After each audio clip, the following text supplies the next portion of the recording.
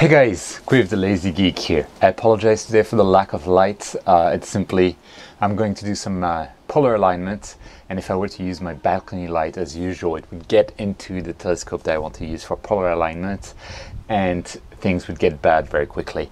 So yes, as you've heard today, we're going to do polar alignment. And we're going to use Sharpcap for the moment. There is a polar alignment feature in Nina, but I have yet to use it. And Sharpcap is very convenient. And if anyone does not know about Sharpcap for polar alignment, you'll see how easy it is to use Sharpcap to get precise polar alignment in a matter of minutes. And I just love that program. Let's get started. First things first, Sharpcap has this polar alignment feature only in the Pro version of Sharpcap, and I would say that is its main disadvantage. And the Pro version of Sharpcap is not something you buy a license and then you're done with it. You have to, it's recurring, so you have to pay something like $10 a year, which, you know, compared with the rest of the equipment cost is low, but it's still like a recurring fee. And personally, I'm not a fan of recurring fees.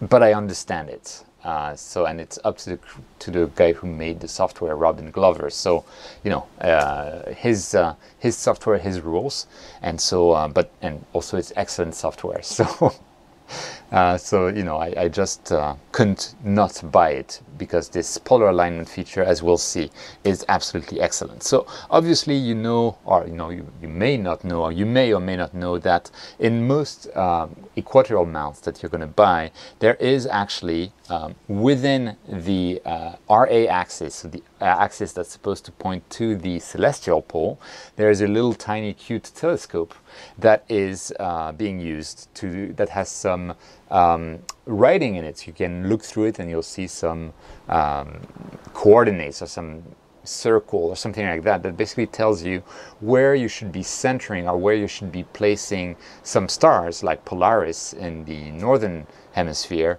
to achieve perfect polar alignment. But of course, where you should be placing Polaris in your polarscope actually depends on the time of the night as well as the day, because Polaris is not exactly at the celestial pole, so it actually rotates around the celestial pole. It's roughly, I think, 1 degree away, something like that, and it rotates around that pole once a day, just like everything else, every other star.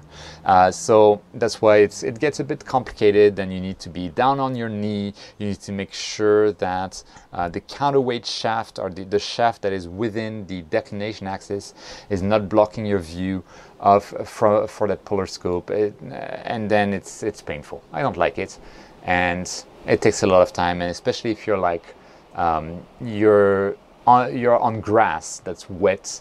It's not pleasant to kneel in wet grass, or if you're using a mount that does not have a guide scope, then obviously it's going to be a problem. And so the solution to that in recent years have been things like a product called a PoleMaster, I believe, which is basically an electronic guide scope that you put at the end, at the tip of the RA axis, really, and then you use software to center that, and that has the advantage of being a one-time buy, but it requires additional hardware. Another thing is you can simply use Sharpcap along with your guide scope here on the top, because Sharpcap will actually require a fairly wide field for the object. If you have a fairly wide field already, like a very short refractor, as your main imaging scope, you can use your main imaging scope.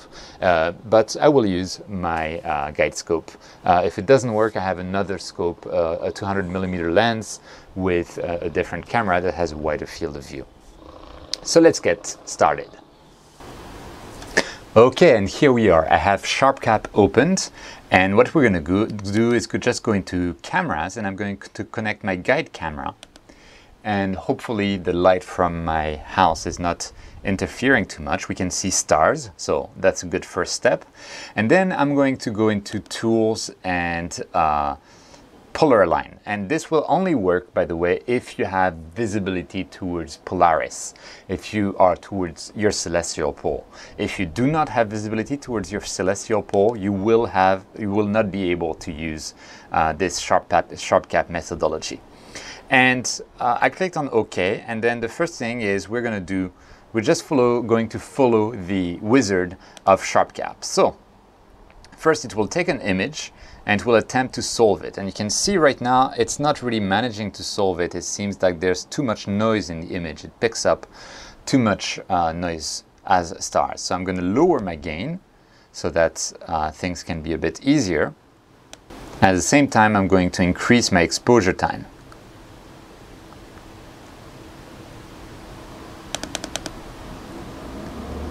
And I also increased my noise reduction here, and I think, like, normally I don't have this issue. I think it's because of the light from my house, which I'm leaving on, so you can have kind of a look at how I look like. Okay, so we've solved one frame, and I think we're going to be quite far off because I really messed with this mount a lot recently. And we're going to press the next because we have most recent frame is solved. So Sharpcap knows where it is pointed to. I'm going to click on next, and now it tells me now rotate your mount through about 90 degrees about the RA axis. So for that, I could do it manually, but I'll just do it without touching the mount. I'll just, maybe I'll go on the eastern side so I'm not blocking the view. And I'm just rotating my mount using my mount commands as usual to get the telescope pointed towards the north celestial pole still, but at a different angle. And let's stop that. Let's see whether Sharpcap can actually solve that new image.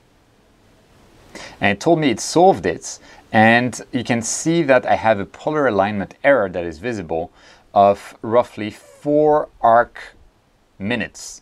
4 arc minutes doesn't sound too bad, and it is not too bad, but it is not great either. We can do better.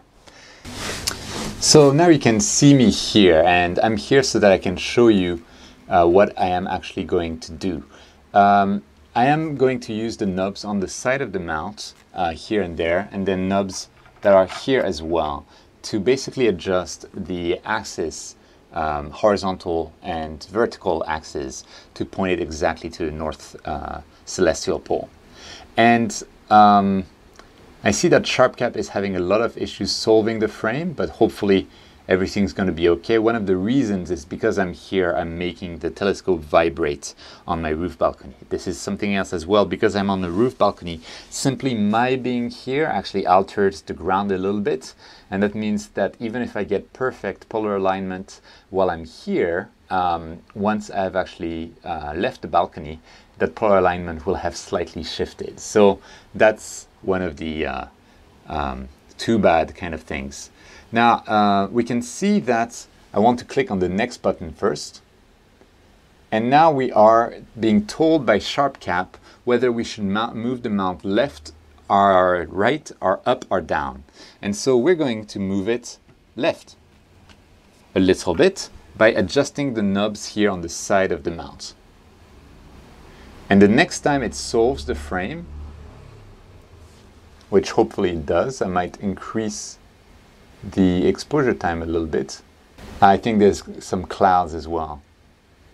So I went in the wrong direction apparently. Silly me. Okay, so it's actually a very small adjustment that's necessary. You can also see on the screen there is a little yellow arrow. It tells me like the star should be moved to the little square next to it. So that's another way of looking. So there's the left and up kind of instructions that we have here. We also have where should this star be placed. And the smoother the mount has those adjustment screws, the easier it will be to set. So now we're almost done on the horizontal kind of axis. We can try the other axis and see what happens after I tighten a little bit from the bottom end of the scope. And now I went too far up, so I need to go down again. It's always... It's like that mount in particular, I find it like kind of difficult to handle when doing polar alignment, but we're getting closer. So now we want to go up a little bit again, and we'll still want to go right as well. And after I've touched it, I wait until the frame solves again. And we still want to go up, and then somehow I've put it, like I've moved it laterally a little bit. And that was probably too much. It's really hard to do precision adjustments on the EQ6R. So now we're getting a do not solve. So what I'm going to do is I'm going to turn off the light and just finish this, this alignment. Immediately everything is easier without the light. So it was really the light was causing issues there.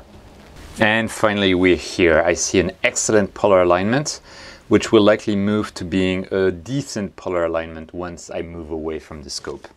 Okay, I'm away from the scope and it's still excellent. So that's a good thing, which means that now my polar alignment is dialed in. And that's pretty much it. That's how easy it is to do polar alignment in Sharpcap. And now I'm done. I'm just closing Sharpcap. I'm parking my telescope, and I'm actually going to try to image probably around again the Satyr area next to the Cygnus wall, so probably around M29 here, or maybe this butterfly nebula, and see what that gives me on my side-by-side setup. And so that was it for polar alignment using Sharpcap for today. So what's very good also about Sharpcap is that it will also include, like, take into account what is called the cone error, which is caused by the fact that your telescope it's probably not pointing in exactly the same direction as the axis of your telescope. And so that little error can cause issues, but Sharpcap actually takes it into account and computes it as part of the 90 degrees rotation that you have to do on the RA axis to do the polar alignment. And that's pretty much it. I hope this was useful.